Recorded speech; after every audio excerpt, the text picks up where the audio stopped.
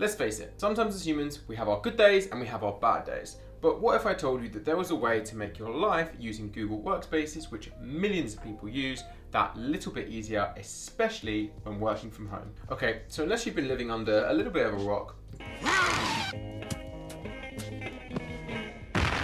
Google Workspace is a collection of cloud computing, productivity, and like different collaboration tools and products developed by our Lord and Savior, Google.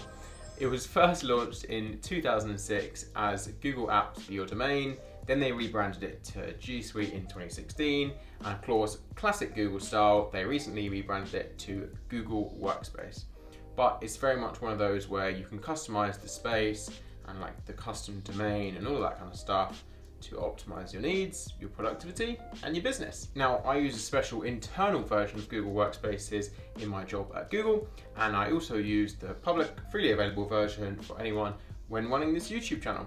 So I want to share with you some tips that I use to maintain a super high level of organization and productivity across my different projects, and give you some tools to be able to communicate and work more quickly and effectively together. We're going to cover 3 main sections. We're going to do streamlining your inbox, we're going to do work more effectively with Google Docs, and we're also going to do how to add some additional features to your Google Workspace.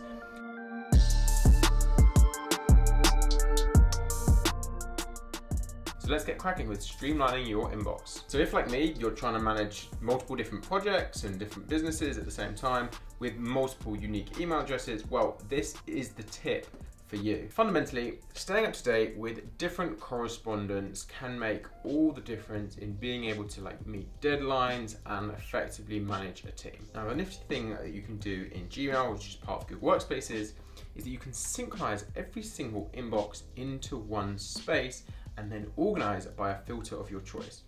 So how you do this is you want to turn on multiple inboxes. So you go top right settings, under inbox type you want to select multiple inboxes. And then once you've done that, you can pretty much creatively organize the emails that you want based on your needs.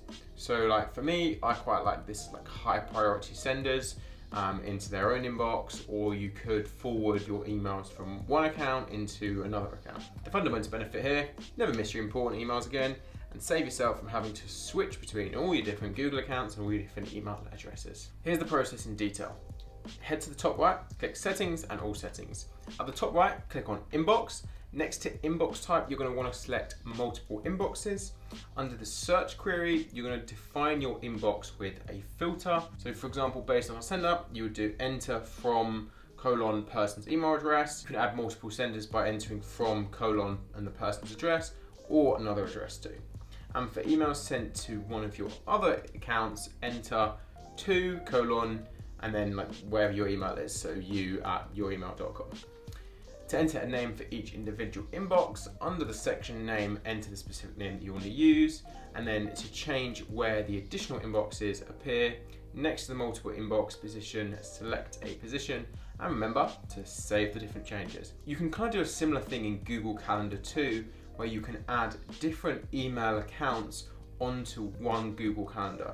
So I have my personal account that has all of my different calendars synced to that one kind of main master personal account, which means at a glance I can see all of the different calendar events that I have for that day, week, month, whatever I want to do across like work and personal stuff. So that's super useful too. So the second section of my time-saving inbox tips, and this is the one I use all the time to declutter and help me prioritize my time and energy.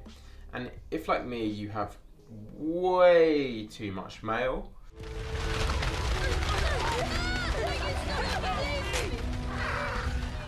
yep, something pretty much like that, then setting up your inbox properly is a must and really only takes a couple of seconds. The tip here is effectively to use something that Google's built called Priority Inbox. And effectively what it does is it prioritizes your inbox into the must reads and the waste of time. So to use Priority Inbox, what you want to do is open Gmail. At the top right, you want to click on Settings. Under Inbox Type, click on Priority Inbox. And by default, Priority Inbox will separate your email into 3 different sections: important and unread, starred, and everything else. If you want to change some more different settings here, click Customize.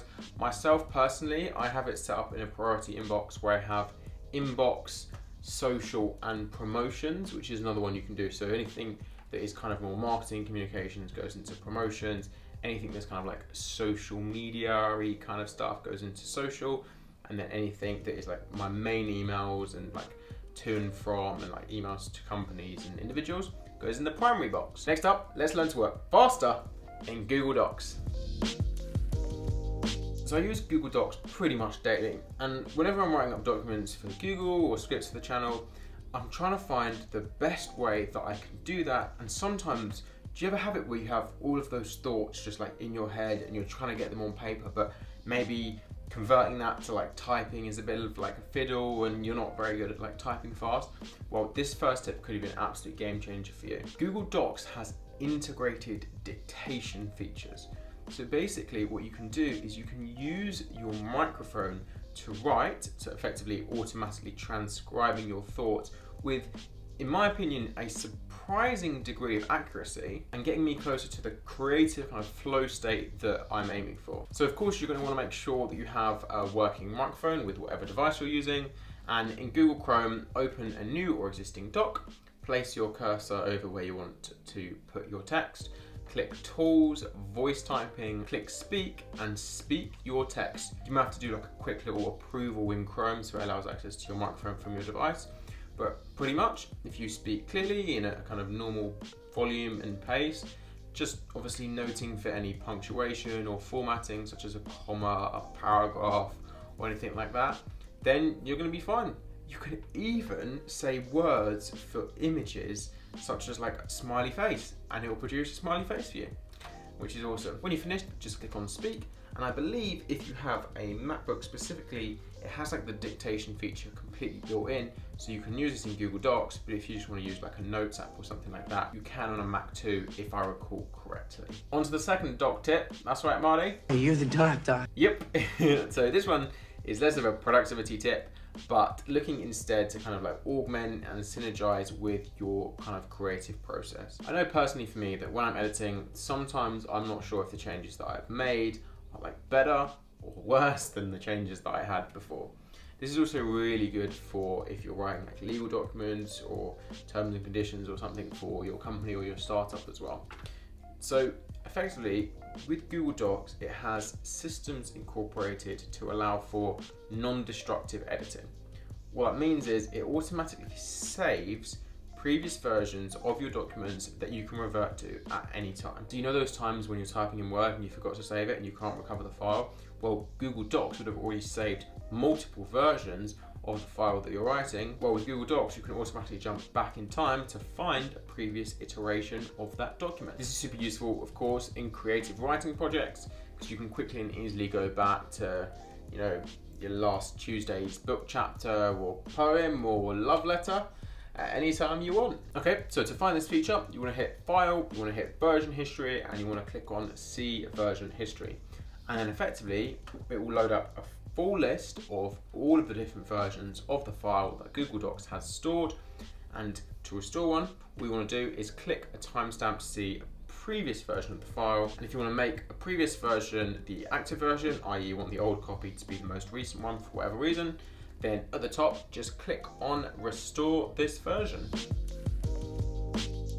The next tab opens up so many possibilities, which is the ability to add extra different features and apps to your Google Workspace. Google has something called the Google Workspace Marketplace, and effectively this has hundreds, if not probably thousands, of super useful apps, from things like Slack to Adobe Creative Cloud to Mail Meteor, which allows you to send multiple emails in one go. Tons of really useful apps that you can add directly into your Google Workspace, and just makes things on Google Docs, Sheets, Meet, just to name a few, that much better, and also builds in functionality to those products that maybe for whatever reason Google themselves haven't actually built. One of my favorites is the Slack add-on that you can add into Gmail. So effectively what this does is it allows you to send a Gmail email inside of Slack. So you can easily just click on the Slack icon, choose the channel, and then be able to select where that email is then shared within Slack, which is just super useful if you're trying to share like a sales communication with your teams, or you're trying to share like a customer issue that someone had, and you can pop that easily and visibly inside a channel. So that's probably one of my favorite apps for Google Workspace. And look, another big benefit of working in Google Workspace is that all the programs are nested within Chrome. So everything is accessible in the same window. And if you use this tip, available with minimal searching. I remember being back in school, university, and to be fair, I'm pretty bad at this now, where I'll have like 40 different tabs open, and beyond the point where you couldn't even see the little website favicon for each individual site that I had open. And that was how bad my kind of like Chrome tab habit was. But you always got that amazing feeling when you close those 40 tabs at the end of the project, right?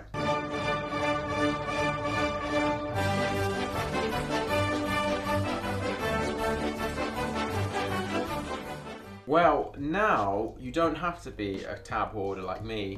There is an option to be able to group all of these different tabs together to maintain their functionality, as well as color coding and naming each different group.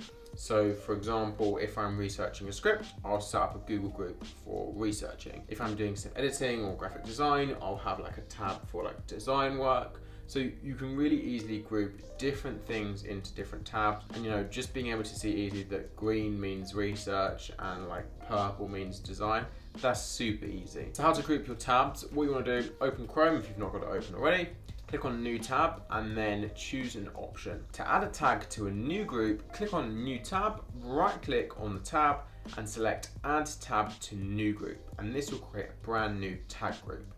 Enter a name for your group, and you can also select a color for the tab, highly recommend doing that.